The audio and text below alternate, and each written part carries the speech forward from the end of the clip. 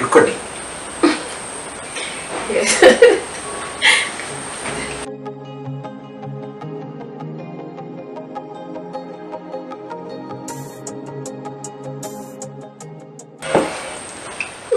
Hi guys, hey. How are you all doing this week? Hope you had an awesome week. I know I did. So much has been happening in Uganda. On Friday we had a concert by Hillsong. It was really awesome. And then on Saturday we had a royal wedding. It was also really awesome and extremely magnificent. It was such a beautiful story to see, love between two young people who speak so well. You know, it was such a joy for the whole country. So literally everybody was either on television or on the internet keeping up to date with the royal wedding. So that is how I missed making that's why I missed making our episode, because I promised you that I'll make an episode every Saturday, since Saturday is actually the official Sabbath. So let me just catch you up. Then hopefully you guys can catch me up as well. What you've been up to. You can tell me what you've been up to, what your week was like. Just let me know in the comment section below. So Friday was the Hillsong concert, and oh my goodness, it was really nice. The environment was really electric, you know, like seeing so many young people on fire for God, worshiping God in spirit and in truth. It was truly wonderful. Then the wedding, the royal wedding. The royal wedding was for the king of Busoga Kingdom. For our non-Ugandan audience, Uganda is made up of several tribes, and they all have their unique set of traditions. So in Busoga, they have a king, and he was taking a wife. So Busoga is in eastern Uganda. It's located east of the Nile. So if you love land love activities by River Nile, then that means you are actually in the kingdom of Busoga. So the wedding was truly beautiful. Congratulations to the Isebantu and the Inebantu of Busoga. So now back to our faithful Sabbath. On Friday at the concert, I was looking at all these young people so on fire for Jesus, and I was truly uplifted in the spirit. You know, young people really have a huge passion for Christ, and as youth, many of them are drawn to music. So Hillsong is one of those productions that most youthful Christians usually associate with. So you'd see them totally covered in the spirit. Like, I don't even know how to explain it. Perhaps I'll make a video about it, yeah? So while I was there, I've been asking myself all week long what I will share in Faithful Sabbath episode 2. So I was inquiring of the Lord. I was like, Lord, what should I talk to your children about this week?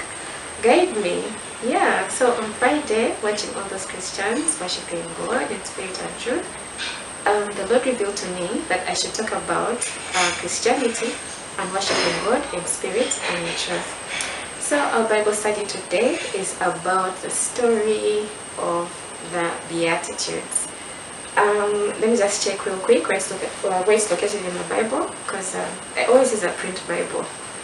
Yeah, so you know how your phone can have all kinds of things.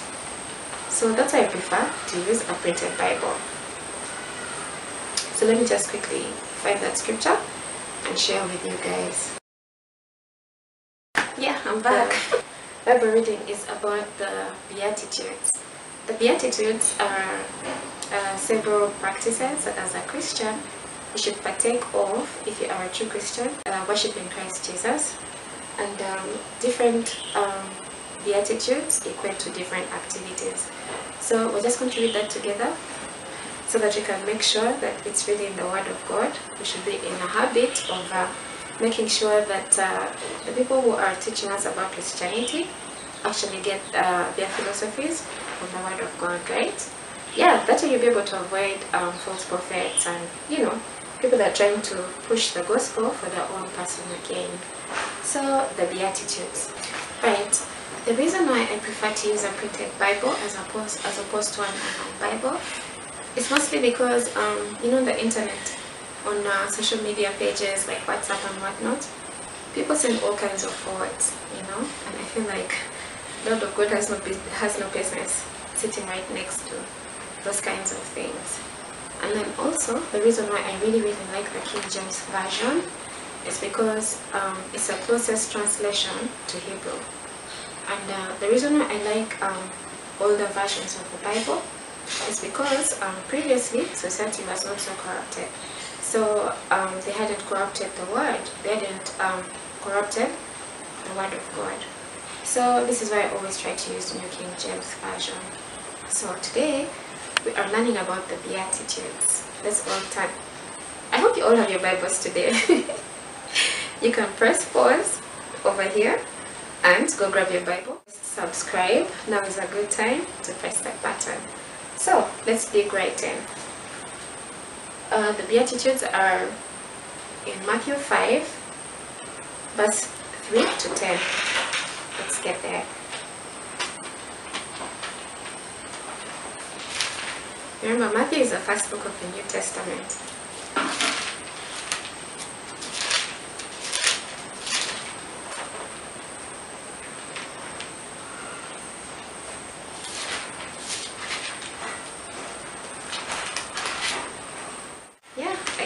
If you guys have reached as well, I will just read for all of us. Matthew chapter 5, verse 3 to 10. It goes, "Blessed are the poor in spirit." Sorry about that. Matthew chapter 5, verse 3 to 10. I hope we're all there. I'll just read for all of us, yeah? Matthew chapter 5, verse 3 to 10. It says, "Blessed are the poor in spirit." Lorry.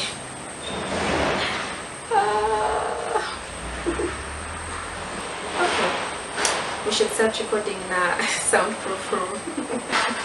Anyway, yeah, so the Beatitudes, Matthew chapter 5, verse 3 to 10. And it says, "Poor in spirit, for theirs is the kingdom of heaven. Blessed are those who mourn, for they shall be comforted. Blessed are the meek, for they shall inherit the earth. Blessed are those who hunger and thirst for righteousness, for they shall be filled. Blessed are the merciful, for they shall obtain mercy. Blessed are the pure in heart, for they shall see God. Blessed are the peacemakers, for they shall be called sons of God. Blessed are those who are persecuted for righteousness' sake, for theirs is the kingdom of heaven." Another verse that we can read to teach us more about the Beatitudes is Luke chapter 6, verse 22.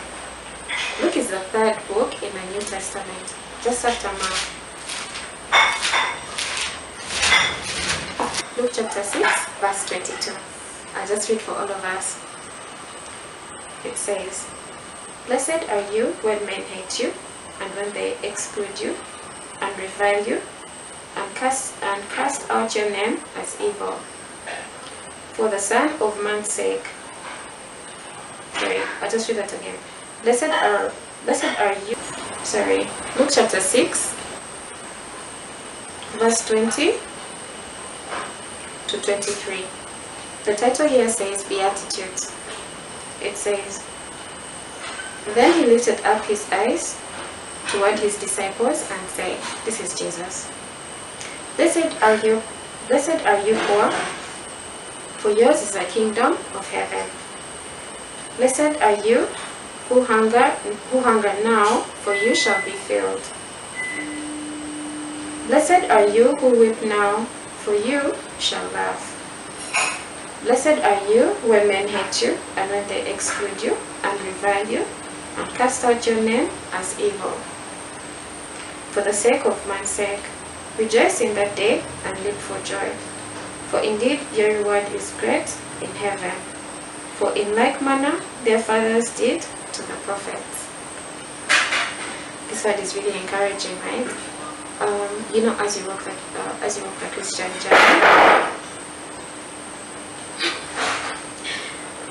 Christian journey, many times you'll be ridiculed for your value system in Christ, right?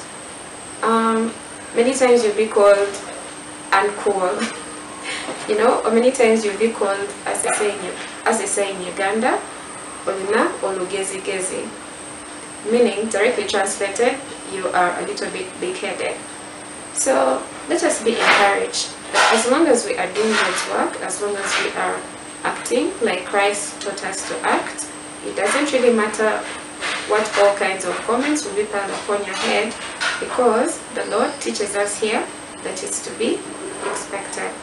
So as we expect this, may we try to stand firm in the Word of God.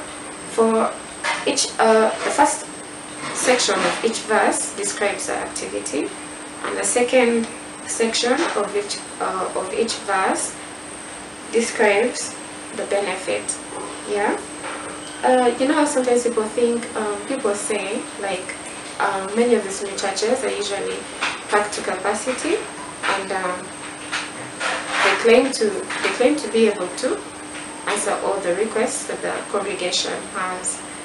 But many times, many of the congregation are actually going through all manner of trials and tribulations and challenges, for example, with finances and things like that. So people in mainstream society look at them and wonder, like, why are you following Christ if you're still going to struggle? But here in verse 20 of Luke, we see that he says, "Blessed are you poor, for yours is the kingdom of God. Blessed are you who hunger now, for you shall be filled."